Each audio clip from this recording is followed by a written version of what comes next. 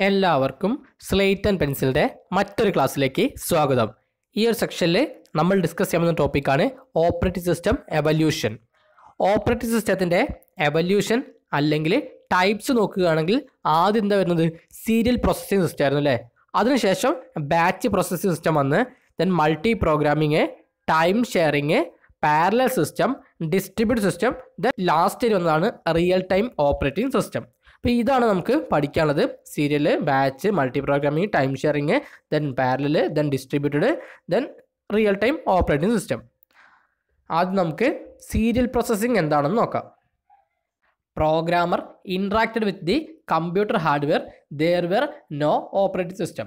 Computers were run from a console consisting of display lights, toggle switches, some form of input device, printers. 1950 ഒരു മധ്യത്തിലാണ് operating system എന്ന concept വരുന്നത്. അതുവരെ operating system എന്നൊരു concept ഉണ്ടായിരുന്നില്ല. Programmer computer hardware ആയിട്ട് direct ആയിട്ട് interact ചെയ്യുകയായിരുന്നു. അതായത് പ്രോഗ്രാമറിനും ഹാർഡ്വെയറിനും ഇടയിൽ ഓപ്പറേറ്റിംഗ് സിസ്റ്റം എന്നൊരു മീഡിയേറ്റർ ഇല്ലായിരുന്നു. അപ്പോൾ സീരിയൽ പ്രോസസ്സിംഗ് സമയത്ത് ഒരു കൺസോളിൽ നിന്നാണ് കമ്പ്യൂട്ടർ റൺ ചെയ്തിരുന്നത്. അതിൽ ഡിസ്പ്ലേ ലൈറ്റ്സ് ഉണ്ടാവും, ടോഗിൾ സ്വിച്ചസ് ഉണ്ടാവും, അതുപോലെ ഇൻപുട്ട് ഡിവൈസ് ഉണ്ടാവും. അതായത് കാർഡ് റീഡറൊക്കെ പോലത്തെ ഒരു ഇൻപുട്ട് ഡിവൈസ് ഉണ്ടാവും, ദെൻ പ്രിൻ്റർ ഉണ്ടാവും. If A programmer wishes to execute A programme on those days, the following serial steps R necessary. ഇപ്പോൾ സീരിയൽ പ്രോസസ്സിംഗ് ഓപ്പറേറ്റിംഗ് സിസ്റ്റം സമയത്ത് ഒരു പ്രോഗ്രാമർക്ക് ഒരു പ്രോഗ്രാം എക്സിക്യൂട്ട് ചെയ്യണമെങ്കിൽ ഇനി പറയുന്ന കുറച്ച് സ്റ്റെപ്പുകൾ ആവശ്യമാണ്. Type the programme on puncture card. ആദ്യം ചെയ്യണം, ഒരു പഞ്ചർ കാർഡിൻ്റെ മുകളിൽ ഒരു പ്രോഗ്രാം എഴുതണം. Execute puncture card using A card reader. ആ പഞ്ചർ കാർഡിനെ എക്സിക്യൂട്ട് ചെയ്യുക ഒരു കാർഡ് റീഡർ ഉപയോഗിച്ചിട്ടാണ്. Submit to the computing machine. Is there any error? The error was indicated by the lights.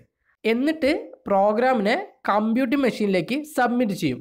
അതിൽ എന്തെങ്കിലും എറേഴ്സ് ഉണ്ടെങ്കിൽ അതിനെ ലൈറ്റ് വെച്ചിട്ട് ഇൻഡിക്കേറ്റ് ചെയ്യും.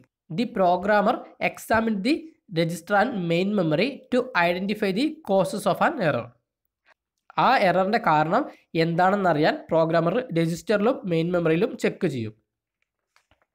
Take outputs on the printers. Error correct ചെയ്തതിന് ശേഷം ഔട്ട്പുട്ട് പ്രിൻ്റർ വഴി എടുക്കും. അപ്പം ആദ്യം ഒരു പഞ്ചർ കാർഡിൻ്റെ മുകളിൽ ഒരു പ്രോഗ്രാം എഴുതണം. ആ പഞ്ചർ കാർഡിനെ എക്സിക്യൂട്ട് ചെയ്യുക ഒരു കാർഡ് റീഡർ വെച്ചിട്ടാണ്. എന്നിട്ട് പ്രോഗ്രാമിനെ കമ്പ്യൂട്ടിംഗ് മെഷീനിലേക്ക് സബ്മിറ്റ് ചെയ്യും. അതിൽ എന്തെങ്കിലും എറേഴ്സ് ഉണ്ടെങ്കിൽ അതിനെ ലൈറ്റ് വെച്ചിട്ട് ഇൻഡിക്കേറ്റ് ചെയ്യും. ആ എററിൻ്റെ റീസൺ എന്താണെന്ന് അറിയാൻ വേണ്ടി പ്രോഗ്രാമർ രജിസ്റ്ററിലും മെയിൻ മെമ്മറിയിലും ചെക്ക് ചെയ്യും. ദെൻ എറേഴ്സ് കറക്റ്റ് ചെയ്തതിന് ശേഷം ഔട്ട്പുട്ട് പ്രിൻ്റർ വഴി എടുക്കും. ഇനി ഇതിൻ്റെ ഡ്രോബാക്സ് ആണ് നോക്കാനുള്ളത്. This type of processing is difficult for users. It takes much time and the next program should wait for the completion of the previous one. അപ്പോൾ ഈ ഒരു ടൈപ്പ് പ്രോസസ്സിങ് യൂസേഴ്സിന് കുറച്ച് ബുദ്ധിമുട്ടാണ്. ഒരുപാട് സമയം പ്രോസസ്സിങ് ചെയ്യാൻ വേണ്ടി എടുക്കുന്നുണ്ട്. അതുപോലെ ഒരു പ്രോഗ്രാം കഴിഞ്ഞാലേ അടുത്തത് പ്രോസസ്സ് ചെയ്യാൻ കഴിയുകയുള്ളൂ. The programs are submitted to the machine one after one. Therefore, the method is said to be serial processing. ഇവിടെ മെഷീനിലേക്ക് ഓരോ പ്രോഗ്രാംസും ഒന്നിന് പിറകെ ഒന്നായിട്ടാണ് സബ്മിറ്റ് ചെയ്യുന്നത്. അതായത് സീരിയലി ആണെന്ത് സബ്മിറ്റ് ചെയ്യുന്നത്. അതുകൊണ്ട് ഈ മെത്തേഡിനെ സീരിയൽ പ്രോസസ്സിംഗ് എന്ന് പറയും. ശരിക്കും ഇവിടെ ഒരു കമ്പ്യൂട്ടർ ലൊക്കേറ്റ് ചെയ്തിരിക്കുന്നത് 3 ഡിഫറെൻറ്റ് റൂമിലായിട്ടാണ്. ഒരു റൂം കാർഡ് റീഡറിനും, ഒരു റൂം പ്രോഗ്രാം എക്സിക്യൂട്ട് ചെയ്യുന്നതിനും, ഒരു റൂം റിസൾട്ട് പ്രിൻറ്റ് ചെയ്യുന്നതിനും വേണ്ടിയിട്ടാണ്. അതുകൊണ്ട് സീരിയൽ പ്രോസസ്സിങ് യൂസേഴ്സിന് ഭയങ്കര ഡിഫിക്കൽട്ടാണ്.